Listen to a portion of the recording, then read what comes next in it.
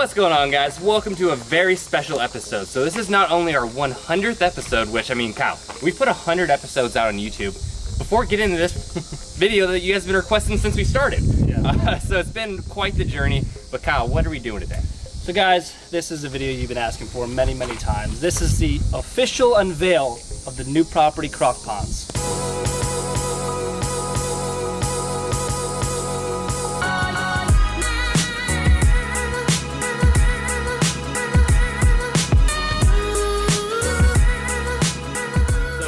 This property has kind of been an accumulation of keeping crocodilians for 20 years now. You've been designing the perfect crocodile enclosures. I mean, we're pretty close to that here. Pretty close, yeah. So how long have you been designing these specific ponds at this property? I've had this property for 5 years. I was designing for 3 years before I even broke ground, and then we've had a 2-year construction. And still, even with that, you know, I still think these are far from the perfect pond, but they are impressive. So let's get in there. And I mean, you've kind of thought of everything here. I mean, from the, like, these steps kind of, what, explain it. These fold up, so that way croc can't get out. It's basically and these are just temporary too, so I'm gonna get automated steps that actually just the press of a button will fold down here, but they will fold back up, so crocodiles can never climb up, or you can't leave a gate open, even if it's above here, they're not gonna be able to get out. So get this straight, guys. You've heard in a few episodes now, he's gonna have push-up steps, so you just push the button, they go up and down, and then you're gonna have automated Roomba lawnmowers in the tortoise greenhouse. So you're really designing this property to be hands-off as far as maintenance. Yes, that's my goal, is very maintenance free. So that's why I sand here, so lack of grass growing. But even then, it requires a little bit of maintenance, but obviously far less than what I have at the other property. And even the sheep pile. So this sheep pile is driven 4 feet in the ground, 4 feet above the ground. And then this is also rated for 250-mile-per-hour winds. So that's over a Category 5 hurricane. So I built everything here to withstand a Category 5 hurricane, because obviously it's not like your snakes, Ryan, where you can just put them in back to the snakes, Kyle. No, I'm saying it's easy because you can just put them in a bag, in a box, and you can transport them. Yeah. With a little harder with crocodile, you can't just pack up and move. Just looking at this, compared to the old property, guys, one thing that you gotta keep envisioned is everything that we keep or do is leading to a final product. You guys have seen, I mean, Kyle on other channels, you've seen us on our channel with the crocodile property. This is where that the final step is like an enclosure like this, just like you saw earlier this year with the tortoises, where they came from the other property to their final step in the greenhouse. Every animal that we're keeping is leading to an enclosure like this, or a property like this. Everything you're kind of seeing right now, when we say temporary, we mean it. So this enclosure is 140 foot by 50 foot. Now this is for 2 to 3 animals. Yeah. So it's not like there's gonna be 10 animals. So it's a very spacious area for the crocodile. Now this even, I mean, guys, I don't even know where to start. Like I said, 3 years of planning this property, and obviously, even in the 2 years of construction, I was still planning every little detail. So I have thousands and thousands and thousands and thousands and thousands of hours of just planning everything. Even every little detail is hours of planning and hours of discussions. So even down to the nuts and bolts and sanding these down and the spaces and, you know, the pitch. I mean, every little thing was planned out tremendously. So it's so hard to wrap it up, but. And this isn't even done yet, right? This enclosure still needs work. Yes. Even though it looks so nice, I mean, like this looks like a paradise, there's still stuff to be done. Granted, it's little things, but I mean, I feel like we're in Jurassic Park right now. Like, guys, imagine this in about a month or 2, we're gonna have the 15-footer launching out of here. It's gonna be insane. So we won't be able to get this close in a couple months, but I mean, this is just unreal. I mean, even down to the fencing around the pond. So the goal is to give the crocodiles a natural pond, but still retain the sides. I went through concrete walls, I looked at fiberglass ponds, just something to hold the shape, because the crocodiles just dig it all up, and as we see at the other property, they'll dig it and then push that sand in and fill their pond. So then they go from a 6-foot deep pond to a 2-foot deep pond in a year. So we came up with sheep piles, so it's much like the walls. So the pond is 8 foot deep, and then the sheep pile goes 8 foot past that, but it still breathes like a natural pond because the bottom is soil. So it still breathes naturally, but obviously it holds the sides so the crocodiles can't destroy it. So with holding the sides, I had to have designated ramp areas. So that's why we have a ramp area on either side. Now with that too, is holding the sides with the sheep pile, I had to have a concrete cap. So we did the concrete cap and covered it in liquid pond liner, so it's very slick, so the crocodiles can't chew their feet up on it if they do ever try to climb it.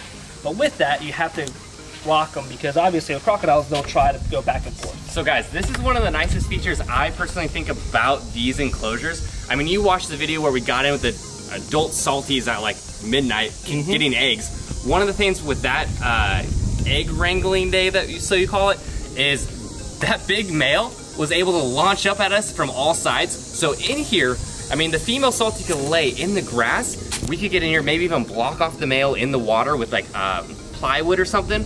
But even like walking around the enclosure, he's not gonna be able to reach out or lunge out and grab us if we're trying to get away from the female or distracted getting the egg. So that's gonna be an amazing benefit of these enclosures.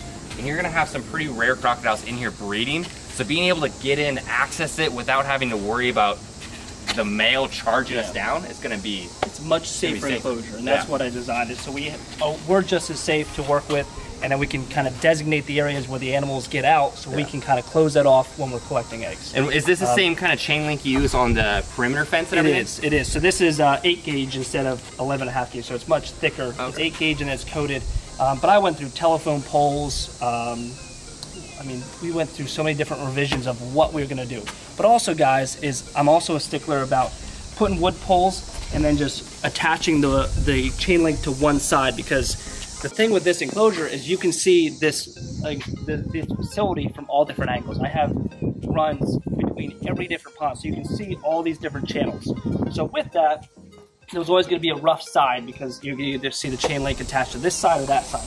So what we did is we cut the wood in half and sandwiched the chain link in between, so it's a much cleaner look. So it's a lot more work, but it's a much cleaner look. So a big key element to picking out which trees I wanted to go with was obviously hurricane proof. And I went with Florida natives. These are actually sable palms, so they are very, very strong in hurricanes. Now, granted, we just had to replace 2, even we lost a couple, but by this time next year, these will be completely full, completely shaded area, and the crocodiles can hang out, and it's also a great spot for them to breed. I mean, if they laid eggs in here, that'd be perfect, because then we have all these areas to hide behind and kind of collect the eggs and dodge them. And we have an access point to the back to get out as well, emergency exit. So just for safety, we have an extra entrance and exit on either side.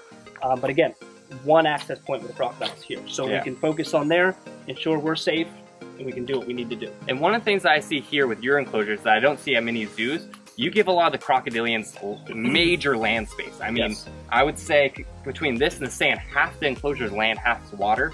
But I mean, you're talking still 100-something foot enclosure, so that's a lot. Yeah, there's a reason I call the other facility the R&D facility, the research and development, because I've learned so much on how these animals work, you know, how they just interact with each other, how they just spend their time. And guys, a lot of the time, especially my Niles, they're out walking around, they're up at the corner of the fence. I mean, even in their big enclosure, which is 75 foot by 50 foot, they utilize every single inch. So I really wanted to provide them a ton of land space that they can walk around. And again, it's all about enrichment. And obviously they showed me they benefit from land use. All right, so another key element, obviously, with these ponds is ensuring they stay clean.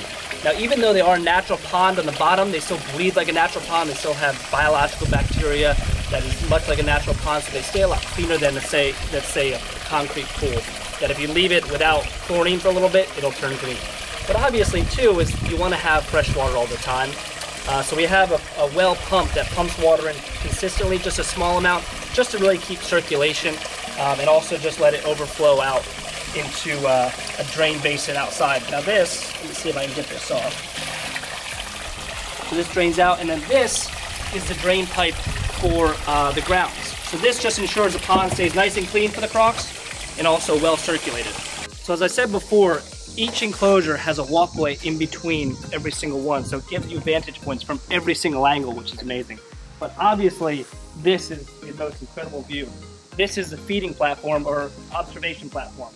So this overhangs over every single pond, so you can not only feed and get them to jump, and again, enrichment, but also just being able to see them overhead. Oh, what's up, Ryan? What's going on, guys? So imagine me being a 15-foot saltwater crocodile leaping out of the water.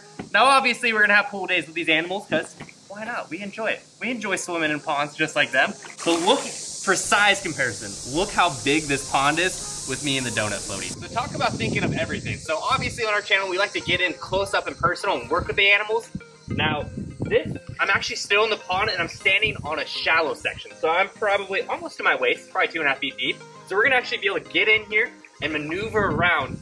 Probably not with a 15-foot salty, but maybe with chubs. Chubs would be a good one. We can actually still plant our footing and be able to get away if we need to. But underneath me is actually a cave. So these guys have all the opportunity in the world to get their piece if they want it. They can go up on land, on the sand area, in the water, dive down, and also go underneath the cave and just relax if they want to not be bothered for the day. I mean, Kyle, how deep is this cave under here? So you're about 2.5 feet there, and the pond is 8 foot deep. So you're looking at what, 4.5 feet? No, 5.5 feet. 5.5 feet? 5.5 feet underneath there. So, and that's just a giant labyrinth of wood pile to hold this concrete shelf up. So they can kind of maze through there and swim around. It's just a perfect hiding spot for them. And how big is this platform? I mean, obviously it's almost the same width of the pond. Yeah, but so it's maybe 12 feet wide? No, I think it's about 20 feet by 25 foot. So it's it's 2 giant concrete pieces. They're again coated in that liquid pond liner, so it's very slick, so they're not going to chew their feet up. And then we have about 6 inches of sand on top of that. So again, just to ensure they don't hurt their feet at all. It's the most natural feeling, most natural, I guess, design we could do to ensure that they feel like they're in the wild. Yeah, and the benefit here too is since you're running water all the time, is when we're standing here, we're gonna be able to see the crocs. That's a huge benefit. Yeah. But if you didn't run the water, I mean, I can see this getting a little murky, and we'll have not so great of a time in here. Not so great of a time. Now, obviously, guys, the ponds have been sitting. Crocodiles are a very beneficial ecosystem because what I've noticed is they really stir up the water, really stir up the algae that are on the surface. Any deposits on the ground, they're able to stir that up. So they kind of help just release any of the I guess the algae buildup or any buildups in the pond. They kind of just stir it all up and help let it filter through.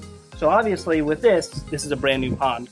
So Ryan's essentially the crocodile, stirring everything up, all the loose debris, and will get filtered out. So then the stronger, I guess more dense debris will settle at the bottom. Don't worry, Kyle, I'll stir it all up. I'll have pool parties here at least 3 times a week. We'll make sure this is stirred up before the crocs get in. Before the crocs get in? Before, during, and after. All right, guys, well, that wraps up the 100th episode of Primitive Predators. Yeah, and if you like today's episode, make sure to hit that subscribe button, like this video, and even share it. I mean, this has been a fun video to make, and it's been a long time in the making. Also, if you haven't already, check out our merchandise, Primitive Predators. The link will be in the bio. Remember, we love you guys. We'll see you on the next video. Hey, guys.